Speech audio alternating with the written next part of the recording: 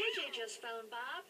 He said the wooden beam you ordered for Mr. Ellis's ceiling has just arrived. Thanks, Wendy. I'll pick it up on my way over to Mr. Ellis's cottage.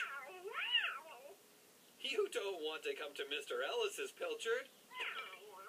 What's the wooden beam for, Bob? I'm using it to replace one that's rotten. Who's on the job, Bob? I'll need you, Muck, and Lofty, and Dizzy. Isn't Wendy coming with us? Scoop and I will come over later, Dizzy. Will you bring the ceiling jacks with you, Wendy? Yes, of course I will, Bob. Can we fix it? Yes, we can! Yeah, I think so. See you later. Okay, Wendy. Bye.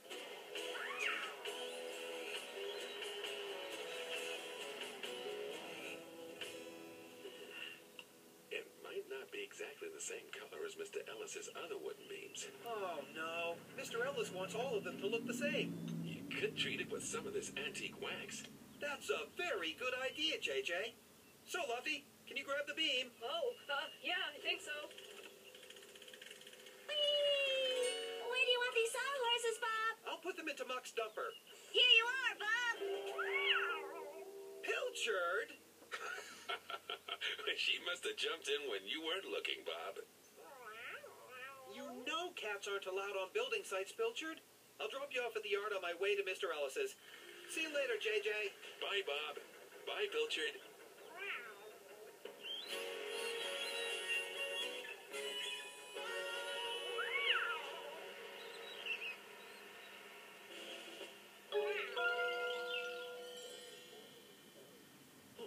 Good.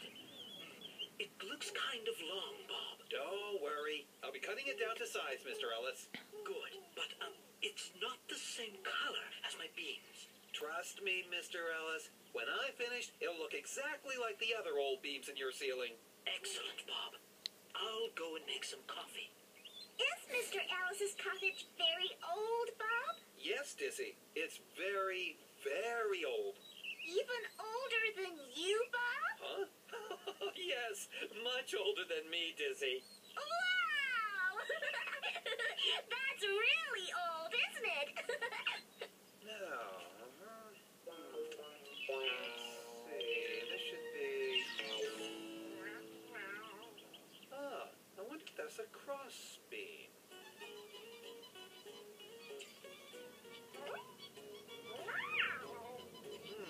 That's where the nails go.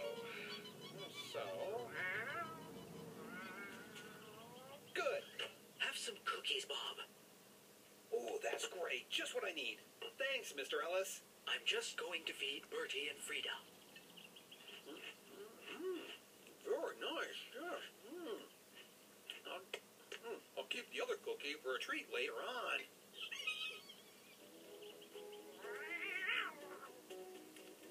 Okay, goggles on. Stand back, everybody. Oh, Pilchard. But I thought I just took you back to the yard. Pilchard, come here. You mustn't play on building sites. It's too dangerous. Oh, no. I think I'd better put you in the house. Oh, Bob.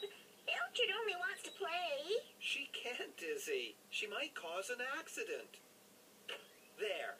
In you go. Sorry, Pilchard.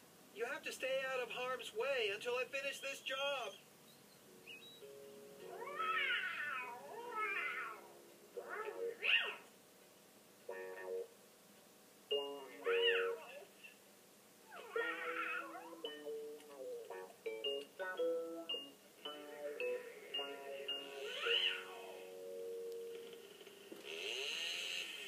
There. That's the beam cut to size. Ooh, I'm hungry. Time for that cookie. That's funny. Have you seen my cookie, Mr. Ellis? No, Bob. It's disappeared. You know, Bob, I've had a lot of cookies going missing lately. Oh, well. I'll call Wendy and tell her I'm ready to fit the beam.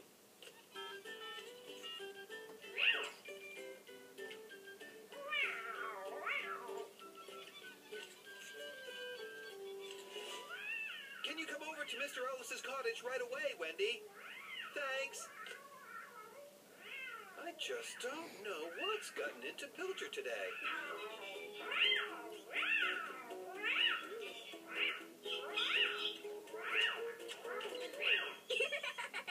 Pilchard still wants to play, Bob. Well, she shouldn't play in here while I'm working on a stepladder. Come on, Pilchard. Out you go.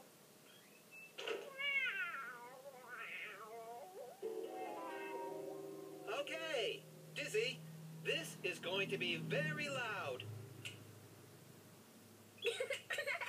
That's not very loud, Bob. Oh, it's not working. I better check the plug.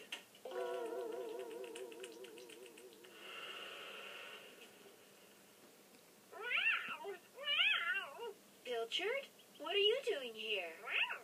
Oh, I've forgotten to plug it in. Oh, my cookie. How did it get in here? Hello? Bob?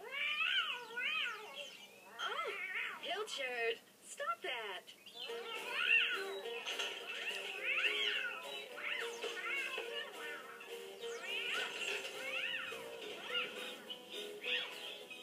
Oh, mice? Oh, no! Oh, mice! Oh, with tails! Oh, Gotcha! Well, that explains it. It was the mice that made Pilchard act so strangely. And ate my cookies. I should have listened to you in the first place, Pilchard. We'll have to find a new home for them. first we have to finish fixing Mr. Ellis's ceiling. You're right, Wendy. Take care of them, Muck. We won't be long. You better come with me, Pilchard.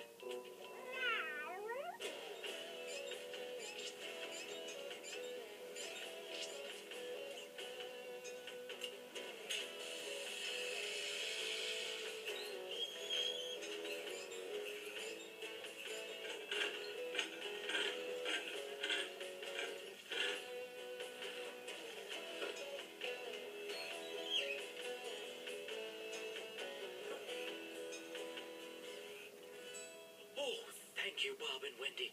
That's a marvelous job. Thanks, Mr. Ellis. Now, we still need to find a nice, safe place for these field mice. What about a field, Bob? Good idea, Muck. Can you take them to Farmer Pickle's field? Muck to the rescue! Aw, Pilchard's going to miss the mice. Well, actually, I have a little thank you present for Pilchard.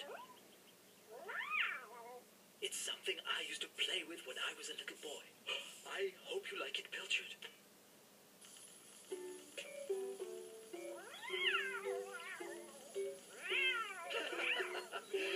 You just made Pilchard a very happy cat.